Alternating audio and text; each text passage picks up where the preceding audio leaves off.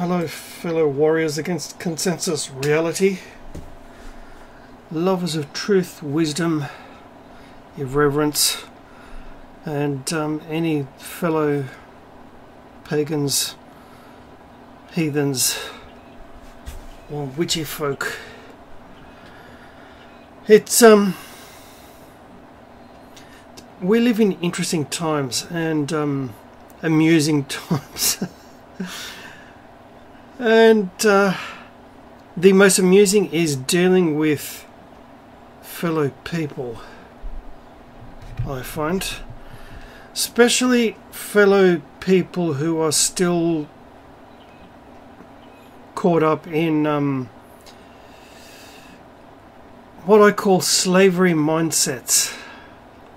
Ideologies, religions, whatever, which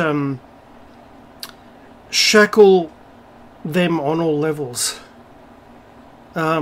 especially religions which are meant to shackle them on all levels. Yes, I'm talking to you, Abrahamic gobshites.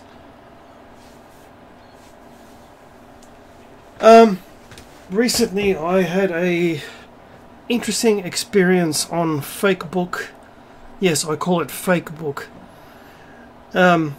where I was in Facebook prison for 24 hours for posting a picture of Thor's hammer Mjolnir.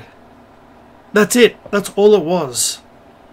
And they started off with apologizing, got it wrong, to banning me for 24 hours anyway. And I'm thinking the only reason that could possibly happen is because I posted a picture, a heathen based picture, and nothing else. So it seems to me that this supposed attitude of tolerance and diversity and all this fucking bullshit is just that, fucking bullshit. And it amuses me to no end when I'm in a live stream chat window and people start quoting the Bible. You're really not doing your yourself any favors as far as credibility when you start posting that collection of fables and mythology. Yes, mythology. Oh, shock horror. I know, there wasn't a historical Jesus. Oh dear. Neither was there any historical Solomon or David. Oh no. And the Old Testament isn't anywhere nearly as old as they say it is. Oh dear, what shall we do? Especially when even their precious monotheistic banner-carrying Old Testament is replete with stolen pagan imagery as well. Why do you think the so-called prophet Elijah was called Elijah, and he was taken to heaven on a what? What, people? A fiery chariot drawn by fiery horses. Yes, can you say the Hellenic god Ilios? Yeah, sorry to disappoint you there, old sport. Even the so-called Star of David, it's a stolen pagan alchemical symbol. The marriage of the two opposite elements. Oops. The marriage of the two equilateral triangles is ancient Hellenic paganism. Sorry. But you'll find that these people are still deathly afraid of paganism, witchcraft, heathenry, and all other non-Abrahamic expressions of the human spirit. Because, of course, especially Islam, well, Islam is a later thought cancer, so it's not even worth my problem. My time. But Christianity specifically was specifically chosen to keep people controlled and obedient Why do you think Constantine even bothered? Because he suddenly became a Christian? No. He was a member of Sol Invictus, mind and heart and soul to his dying day.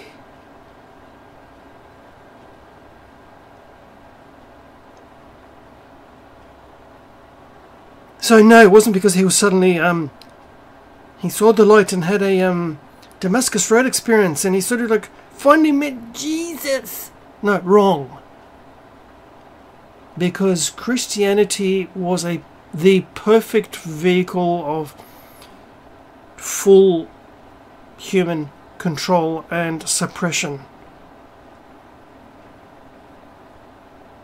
As is a lot of ideologies pushed. You know how you can tell which one is that?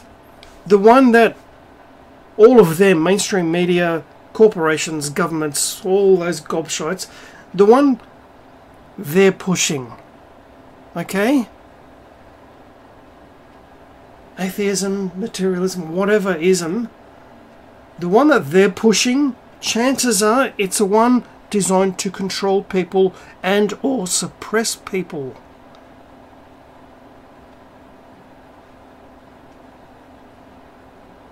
Which is why they're even trying to suppress the wonderful power of mythology these days, which in the modern era is expressed through film, television, whatever, right? Why do you think they're coming up with all this fake virtue signaling, woke thought policing? It's suppression of the collective human creativity, the collective human imagination, and they're doing that on purpose to keep people suppressed and powerless and castrated from their own innate power, their own innate freedom. Which is why there has been a resurgence in paganism and heathenism in the last couple of decades. Because those of us who do follow this path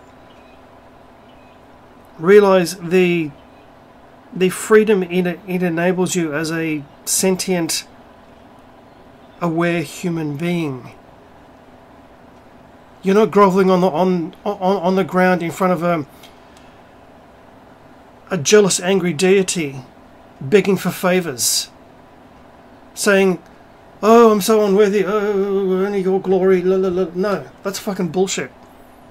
You're a religious cuck, but when you do that.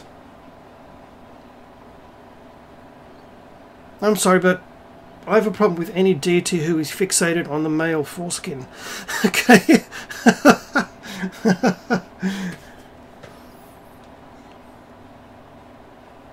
An Abrahamic gobshite asked me one day, "Oh, what do your gods do?" They teach me how to wake the fuck up and think for myself.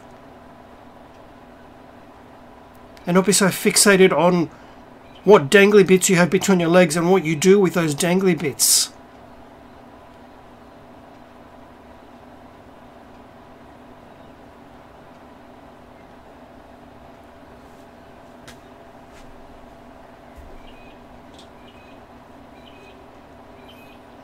But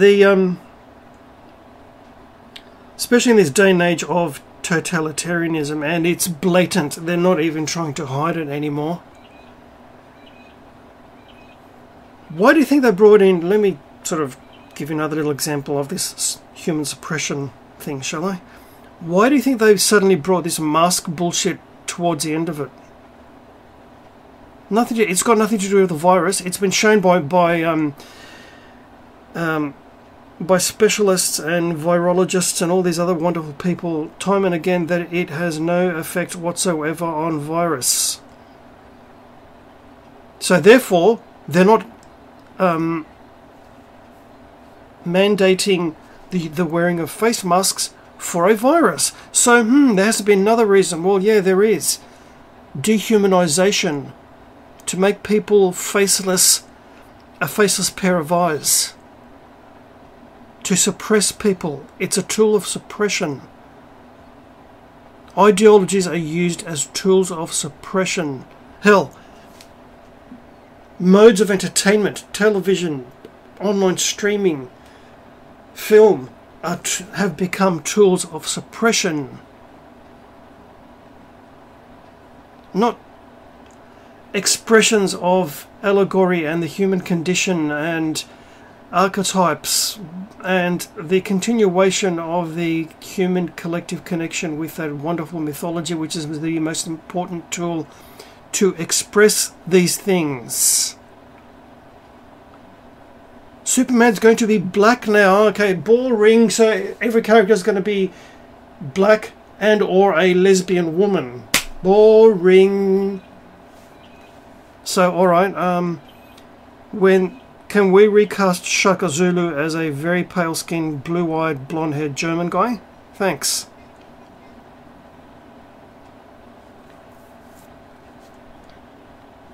The thing that really sort of annoyed me personally was that silly show about ancient Troy, where Achilles was depicted as an African man. He wasn't from Africa, he was from Thessalia. He looks like I do. Okay? He was a Hellene, he wasn't African. Thessalia is not in Africa.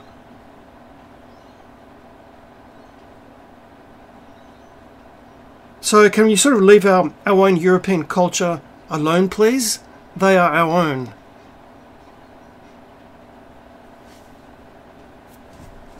So, tools of suppression. So, Christianity has been the most effective tool of suppression for, well, geez, the past 1600 years. Not so much now, because they're realizing that it's sort of useless and pointless and has no power. It's castrated its own power by becoming historicists. Ooh, because you had such illustrious people as the pagan philosopher Celsus, who rightly pointed out that your Jesus bears a very striking resemblance to all these other long line of pre-existing pagan dying and resurrecting God men. So, let's do something different.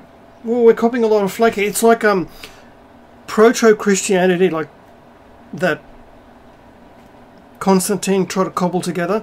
It's sort of like Disney Star Wars. It's ridiculous. Everyone saw that it was ridiculous, but they sort of suppressed any kind of dissenting opinion. So, let's get rid of all those sort of annoying books, esoteric books by the Gnostics. Let's put together a list of books that we think should be considered scripture. What a fucking great idea, even though over a third of them were blatant forgeries. Oops, sorry. Right?